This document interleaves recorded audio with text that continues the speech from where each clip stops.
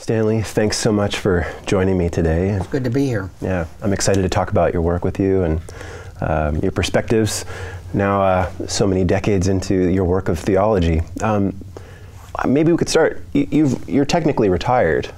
I can't, I've been retired 3 years and I can't get the hang of it. You can't get the hang of it? No, I still get up. What you notice, first of all, is you don't get a paycheck. But then you still have the everyday demands. I go into my office every day. I was appointed as senior research scholar. So that means I get to keep my office. So I go in every day. My wife and I come from the lower middle classes, and we learned early on that what you do is work. And I've always worked, so I continue to work. It's hard to break old habits. Very hard to break old habits. So in your current perspective, retired, but hard to break old habits, what's important to you? What gets you out of bed to do the work of theology that you're called to do? A few years ago, I was in a seminar with some folks about my work, and I said, one of the things that I've discovered as a Christian is you have something to do. I mean, how wonderful to have something to do. So many people don't have anything to do.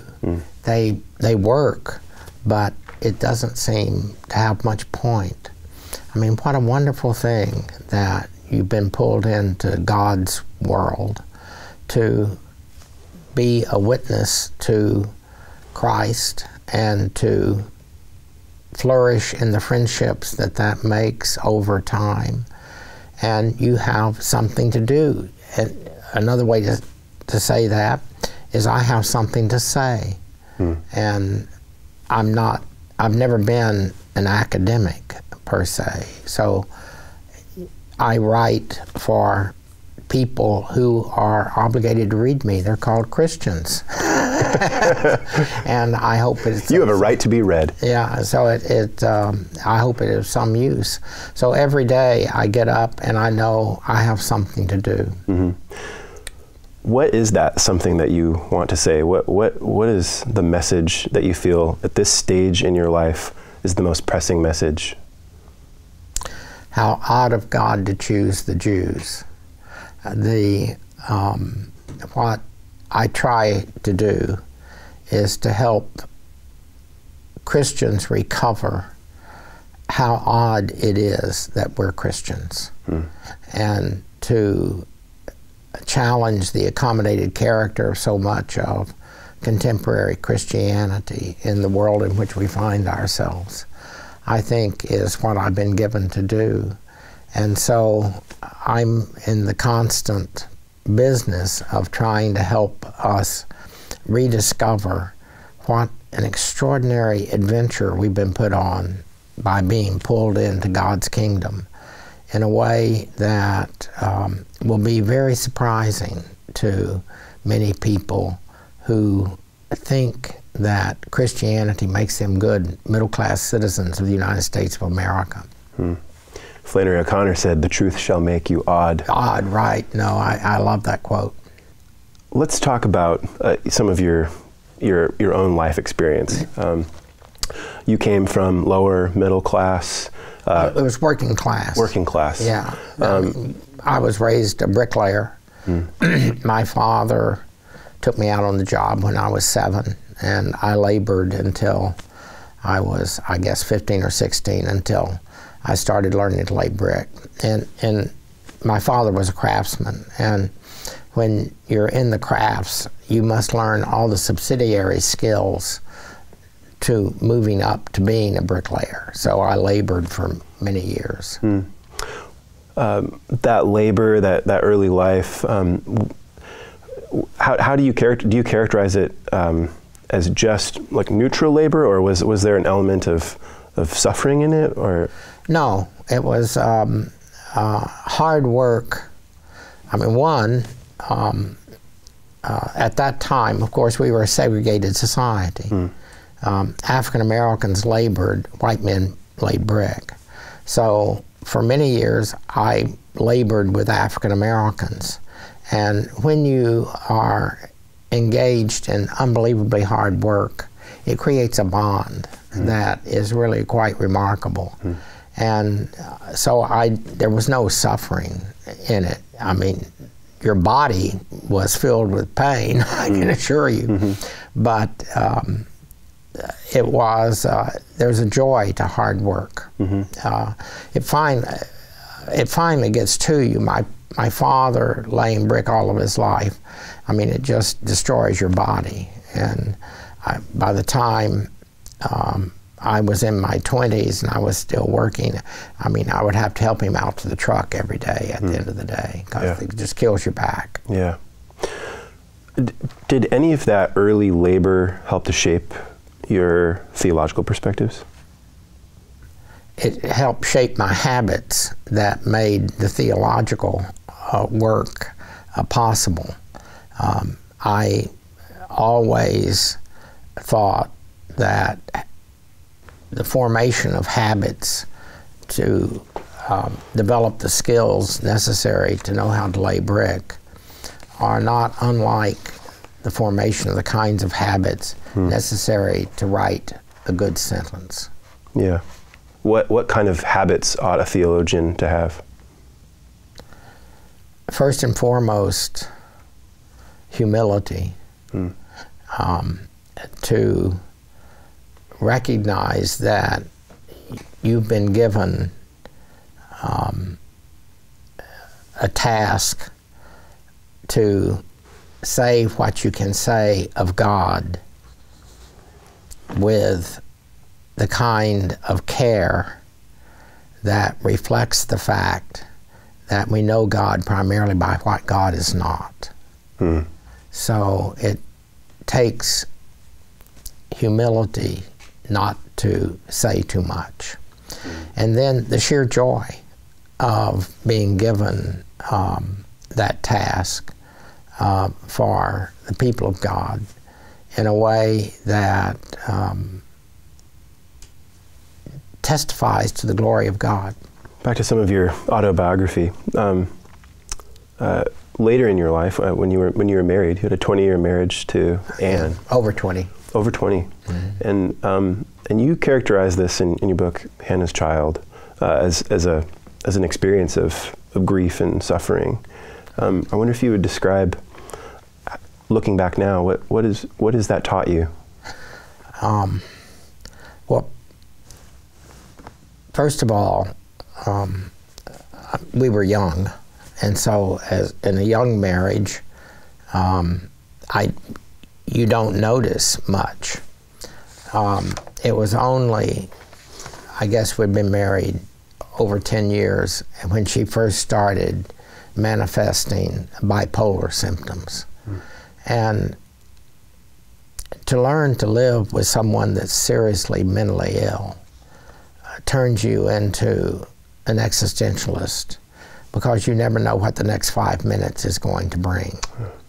And we had a son, and it was very, very hard for him. I mean, how do you, a 6-year-old has to tell his mother, no, you're not the Holy Spirit, and I'm not the Son of God, even though you may have heard that message on the radio. I mean, it's a very hard negotiation for a young person to have to deal with a seriously ill parent, because mental illness is a black hole. You have no idea what's going on. So what that time, I think, for me, indicated and gave me was a sense of how important it was that I be Adam's parent, mother and father. And it created a deep bond between myself and my son, which I'm always deeply grateful for. What you have to remember when someone is mentally ill is they're in pain. And they're perpetrating such pain on you, you have trouble remembering they're in pain.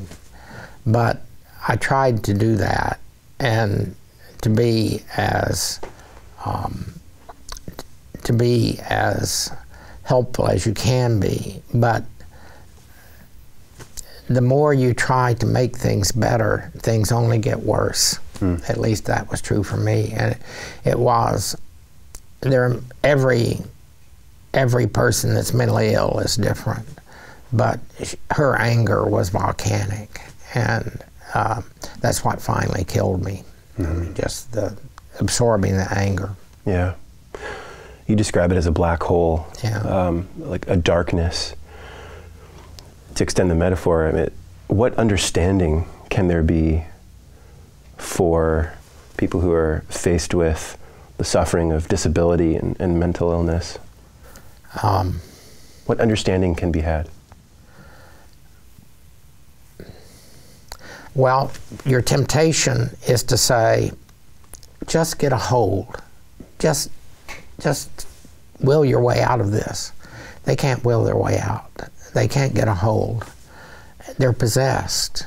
And so the best you can do is try to be present, but I mean, I don't want to go into the details, but since she was constantly in love with other people,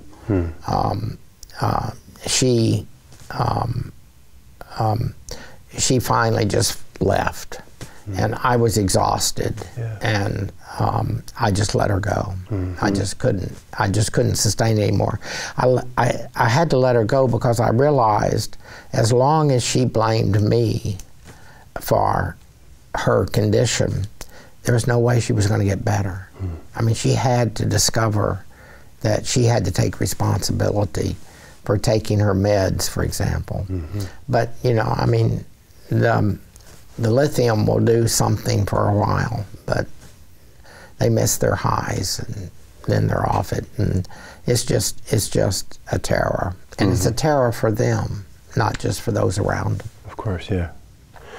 Were there words? There's this Thomas Merton reference in a letter to someone where he just points out sometimes there just are no words for suffering or grief. But then, if that's the case, what is lament? What is it to lament, and how did you deal with that? Well, I wrote a book some years ago called Naming the Silences, and Erdmans thought that the title after its first publication was too obscure, so they renamed it God, Medicine, the Problem of Suffering. But it's naming the silences. Silences drip off the edges of words. And I think that oftentimes we're too noisy around people who are suffering by trying to make things okay. That what they absolutely need is presence. They need us to be there. Job's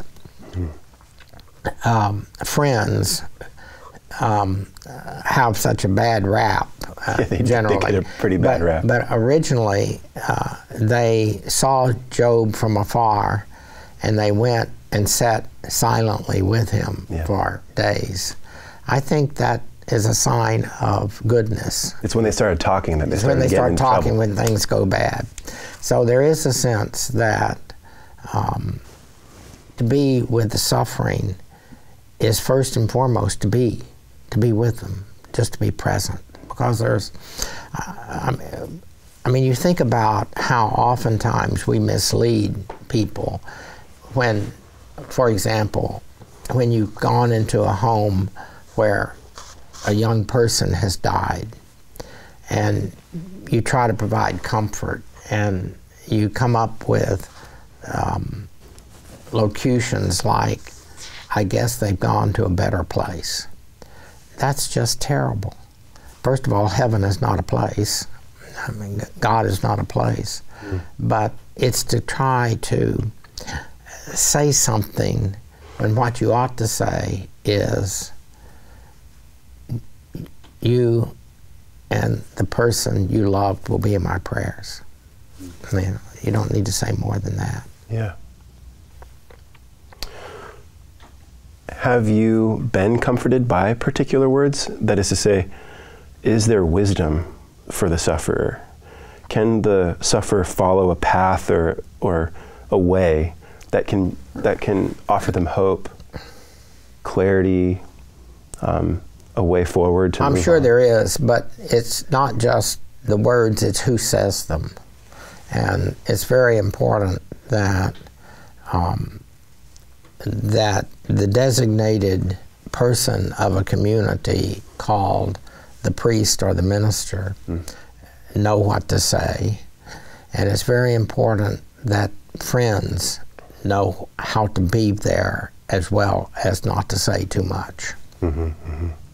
There's this sense of wanting to avoid suffering, deal with it by casting it out of our lives. And we exert some kind of control to become more comfortable and to avoid it entirely. That often means marginalizing or shifting scenes of suffering off to the sidelines, turning a blind eye. I wonder if you could comment on our social practices of ignoring injustice, ignoring suffering for the sake of our own complacency and comfort. Well, I think suffering has become an anomaly in America that we assume always legitimates trying to get rid of it. And that turns out to be a formula for death and killing. People, if you take, for example, the use of amniocentesis to discover if a child is Down syndrome or not, people assume if the child is Down syndrome, you ought to abort the child in order to spare the child's suffering. Look, if that is the reason that you think a Down syndrome child should be aborted, you would abort any child, because life is going to be filled with suffering. Right. We are finite creatures that suffer illness, death, and one another. I think the general justification for that is done in the name of compassion to stop people from undergoing suffering is a very dangerous development in America. It puts the medical establishment in a real crisis, because most of the time, most of what we endure, that you suffer, you're not going to get much better. What physicians do is teach you how to go on in the face of suffering. I mean, it's very interesting. I mean, as an old guy, think about how increasingly people are beginning to think of aging as an illness that you want to do something about, to overcome. Well, that's extraordinarily dangerous. I say in 100 years, if Christians are people identified as those who do not kill their children or their elderly, we will have been doing something right. I mean, that's a big deal. Absolutely. Because I think in the name of compassion, we're living in a social order that will increasingly not know what to do with those born dying. Right. So here's a quote. "A social order bent on producing wealth as an end in and of itself cannot avoid the creation of a people whose souls are superficial and whose daily life is captured by sentimentalities. They will ask questions like, why does a good God let bad things happen to good people?" Right. I always wonder, how could that question have been asked by a Jew? I mean, have you read the Psalms? filled with lament. I mean, the Psalms are absolutely, I kept the law, it's my delight. My friends have betrayed me, my enemies mock me, my life is absolute shambles, but you are God. But you are God, and and that means everything, that you are God. So the idea that somehow or the other our lives are meant to be free of suffering just doesn't make much sense. And of course, one of the things that people are very hesitant to do is talk about the relationship between sin and suffering. Yeah. And that we are embedded in sinful practices and hardly notice it. I mean, it's certainly an occasion of a great deal of our suffering.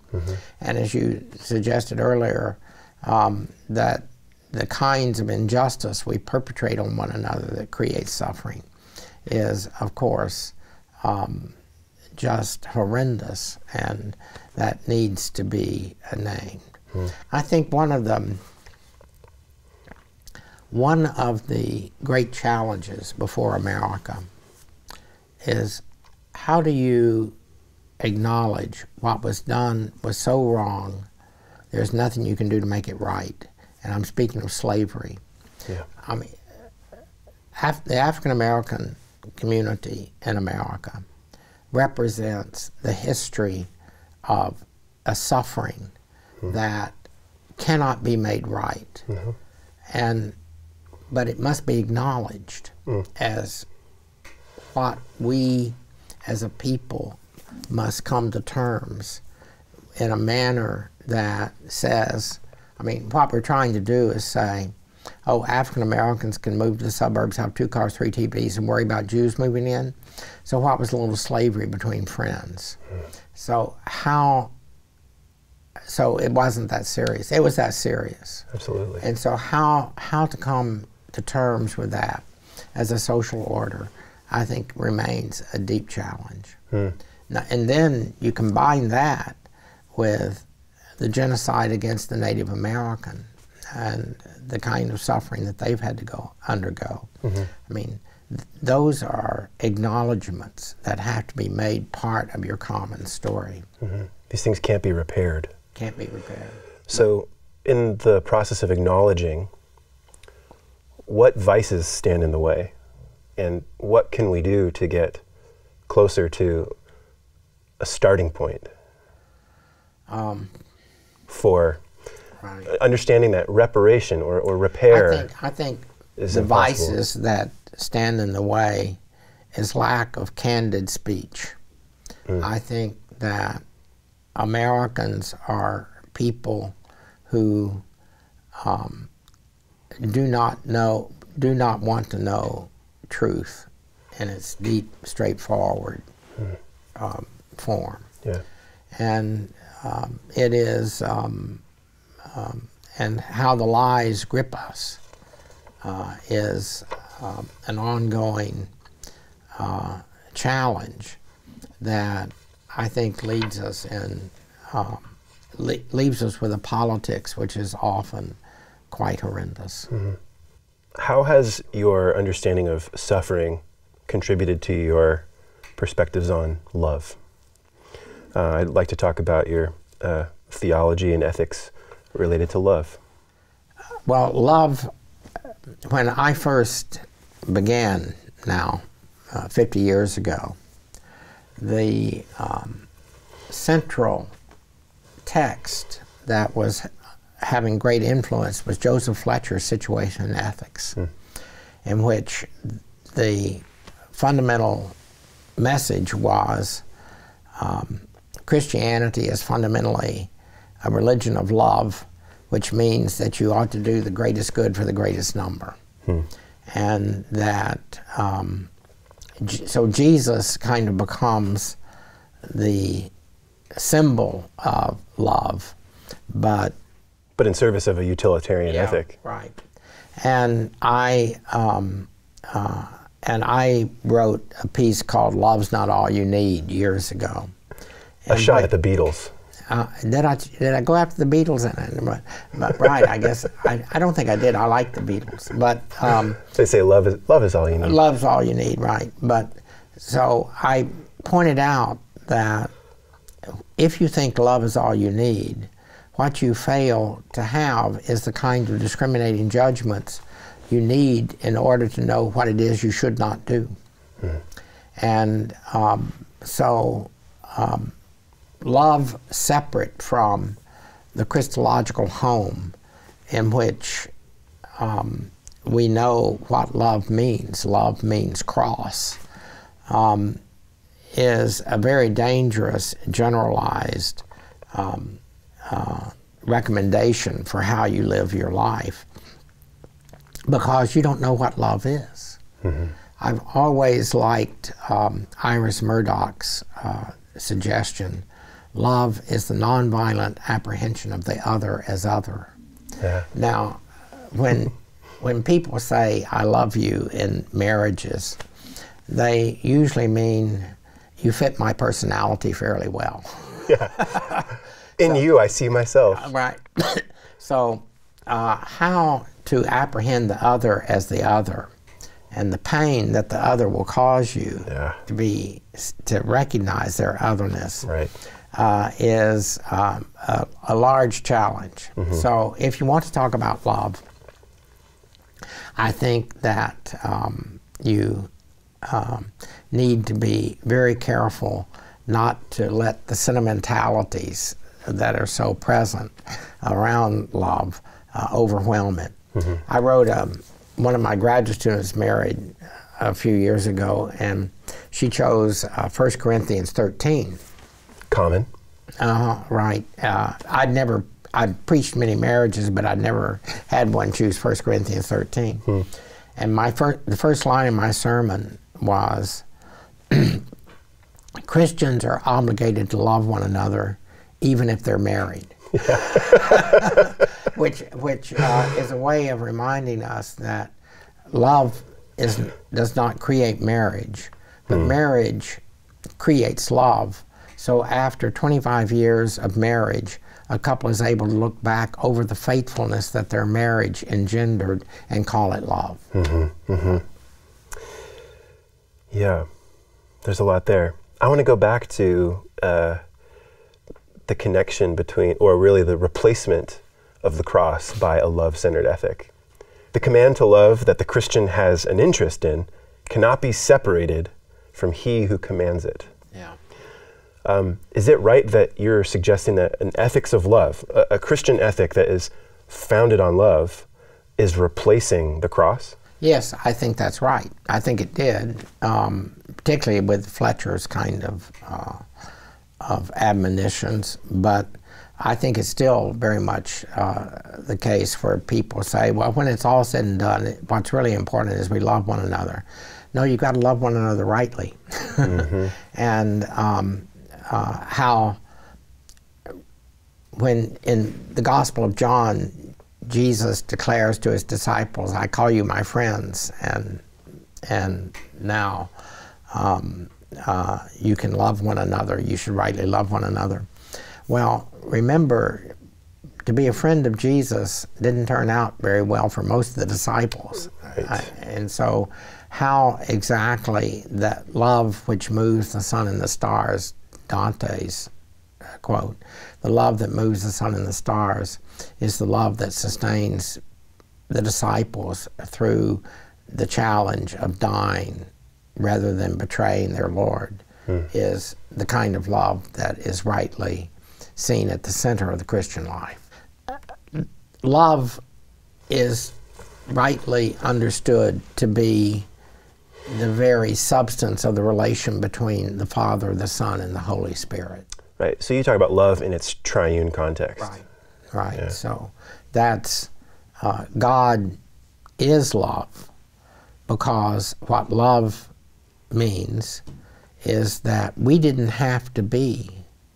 God didn't have to create, but we are as a manifestation of God's unrelenting desire to have us be his friends.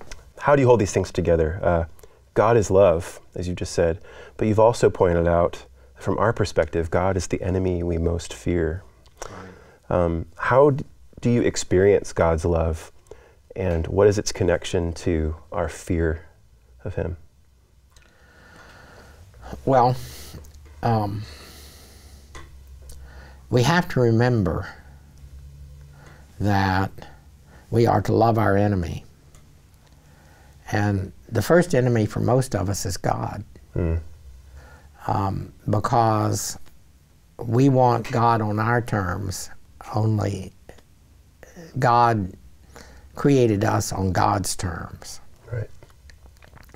And it's like if someone gives you a gift, it was a gift you hadn't anticipated getting, and but it's such a good gift you want to give it back. What's the first thing you want to do in return? You want to give them something back. Why do you want to give them something back? Because you understand gift giving and gift receiving is a power relationship, and if you don't give them something back, they may later ask you for a favor you don't want to do, and you'll have to do it because they gave you this great gift. Now, we are gift. I mean, it's not like we exist and we receive a gift from God. Our very existence is gift. Is it any wonder we hate God? I mean, we fear God. And so one of the part of what it means to undergo the discipline of being a Christian is to learn to love God with appropriate fear.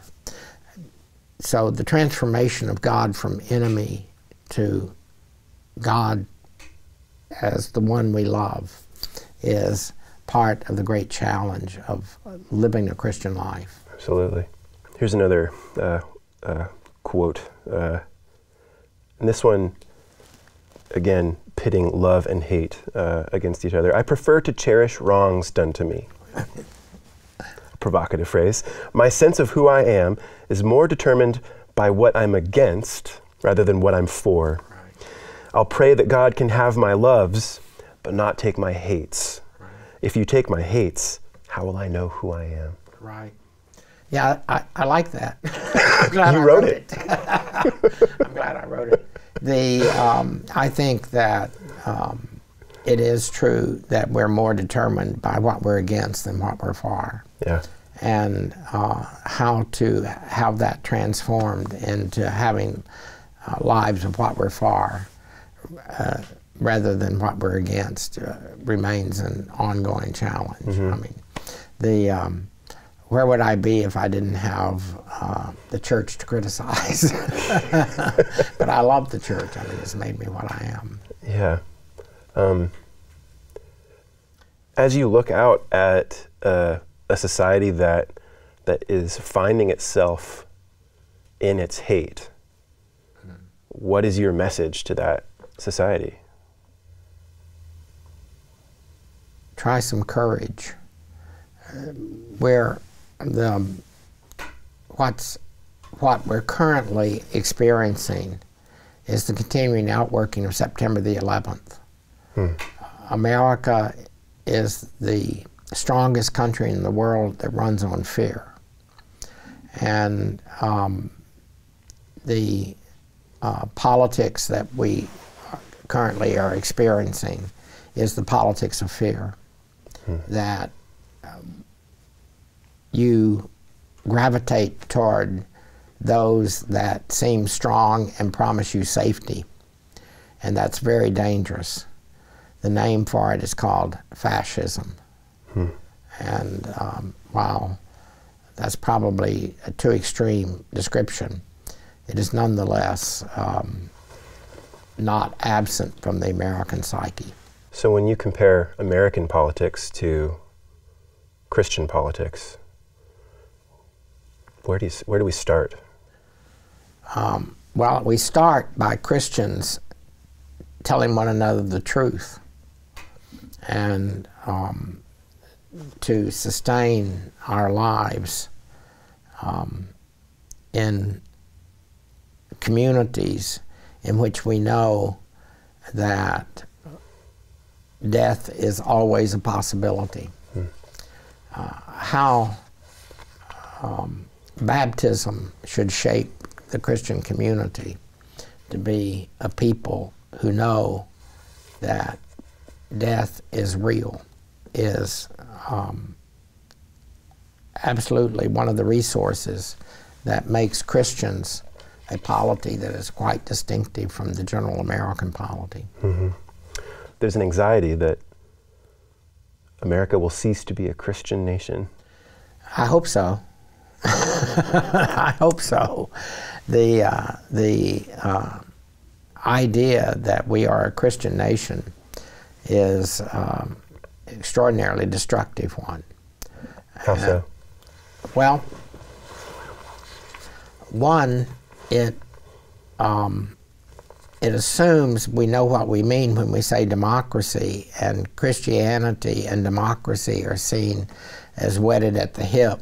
And so that means that Christians in America can go kill other people in other parts of the world because they're not Democrats.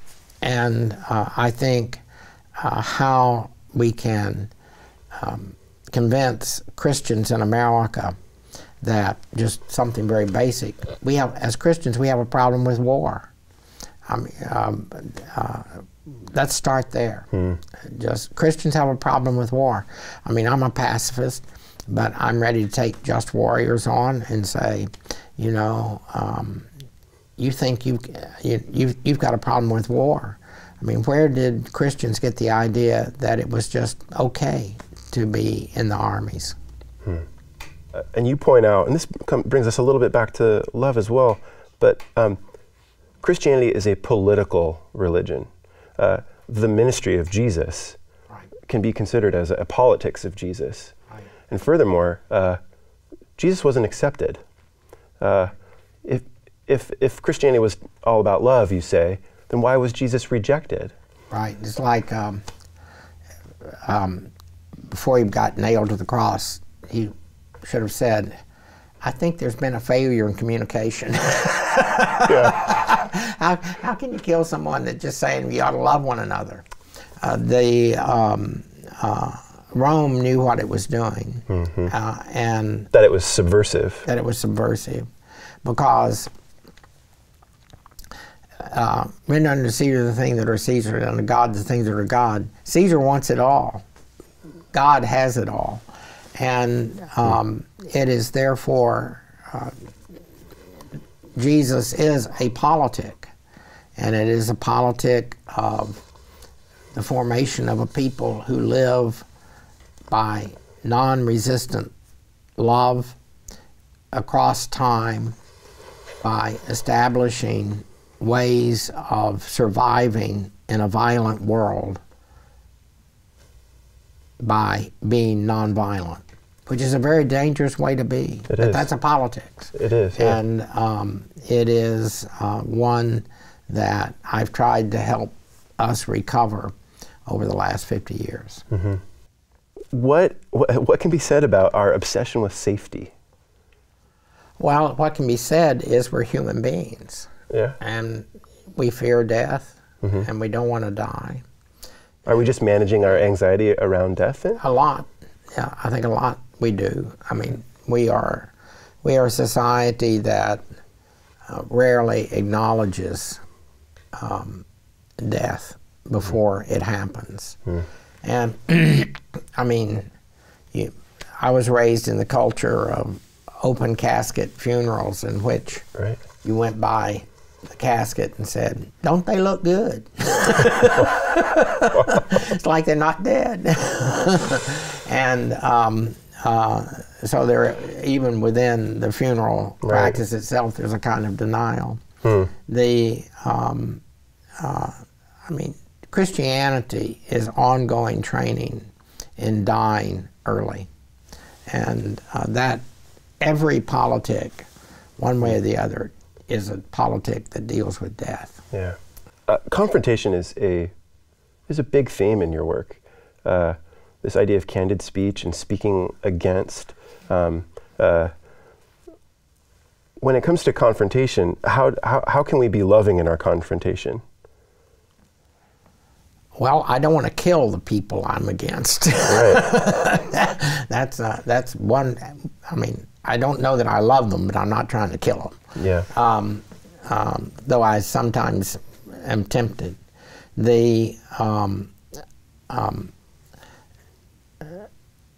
Tomorrow night I'm going to talk about Matthew 18, where Jesus says, if you think your brother or sister has sinned against you, you are to confront them. He doesn't say you might consider confronting them. He says you confront them. Now you think, gee, on the whole I'd prefer, you know, to get along by going along.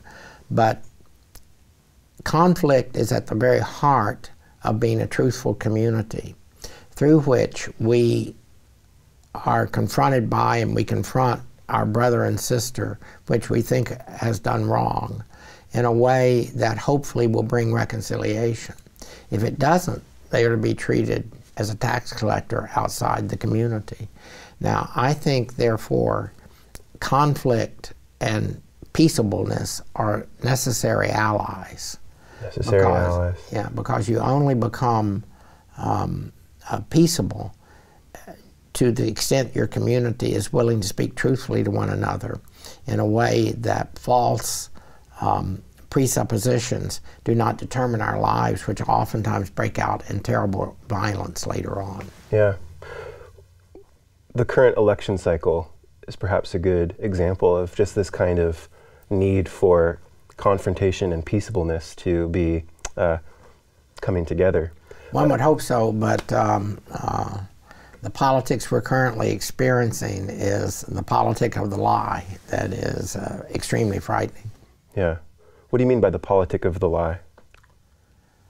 Well, I think primarily of the kind of simplifications that are part of the speech habits of the current Republican primary candidate. Okay. Simplification, sloganizing, bumper sticker ethics. Right. It's amazing.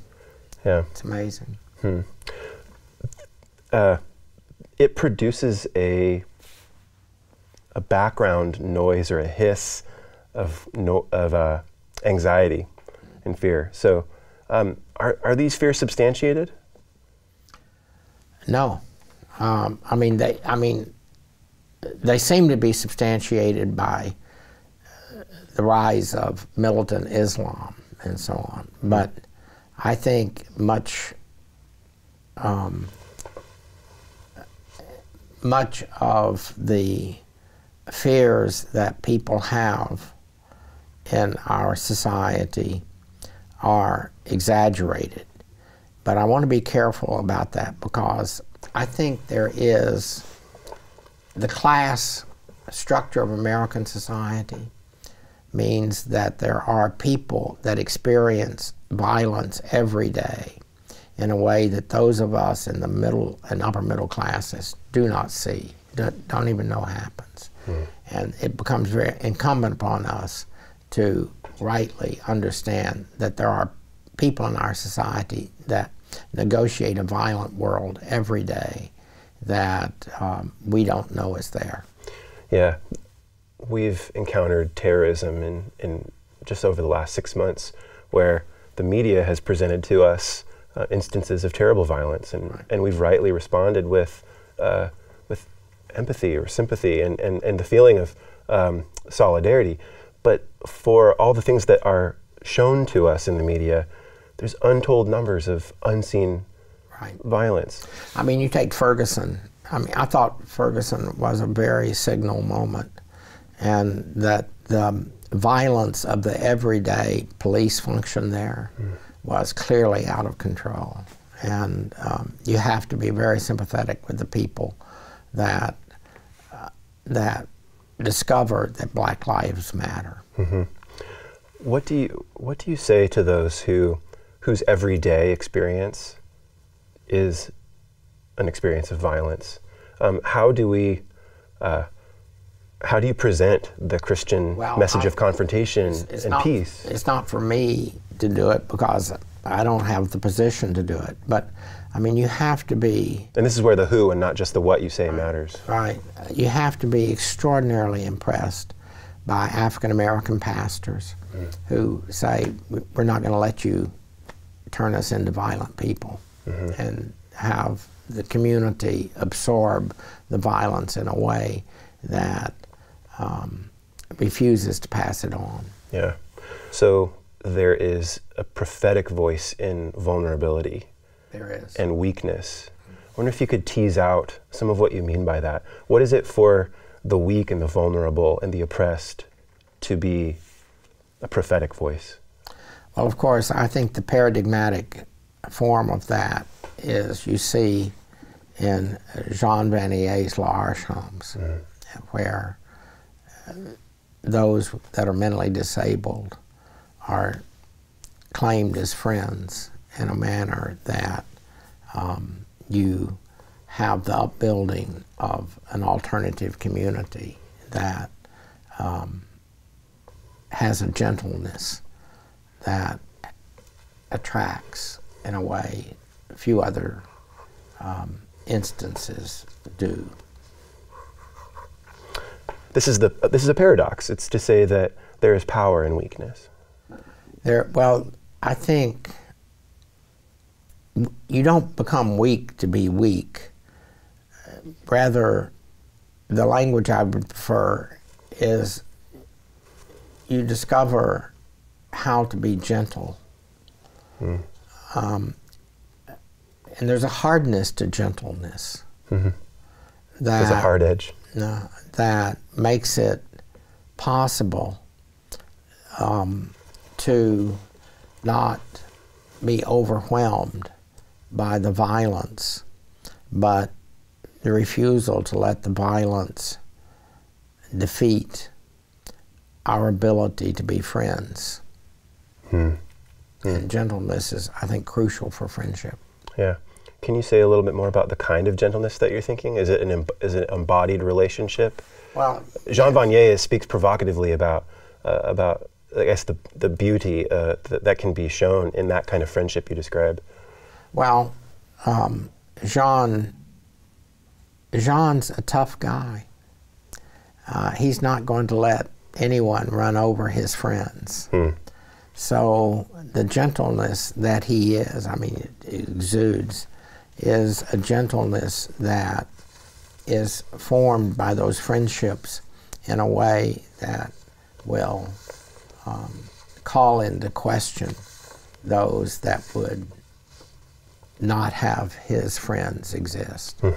I'm often described as someone that's prophetic, and a full professor at a major research university by definition cannot be prophetic. So I tend to resist that a good bit. Yeah. The prophets were marginalized. These were the people on the edges of society. I'm too accepted. So I never have pretended to try to be a prophet or assume that I have that mantle at all. Okay. So that said, what is the future of Christianity in America? Do we need a wake-up call? What is your hope for American Christianity? Well, I believe God is making us leaner and meaner. And as we continue to lose members and the church gets smaller, what I hope is we will discover unity between Christians that we haven't experienced for many centuries. So one of the things that I think may well be happening is we're coming to the end of the Reformation, and how we recover the Catholicity of the church across denominations will be one of the challenges for us for the future. So you're looking toward unity. Yeah. Do you think that candid speech, courage, confrontation, do you think that's going to lead to unity? I think it will certainly. I think they're absolute constituencies of any unity that we could possibly want. Looking at your work, looking at your theology, looking at your ethics, not to separate those things, you think of them as part and parcel. But you do this work, it seems, from the bottom up. You observe narrative and story. You talk about the importance of the particulars in developing a broader theological perspective. I've always tried to resist theology becoming written primarily for other theologians. So I've tried to work in a manner that my primary audience are lay people like myself, ministers, and to show what I think are some of the serious intellectual challenges before the church today. Mm-hmm. And that has meant I've tried at once to write some of what I do at a very high academic level. I don't like the language of popularization.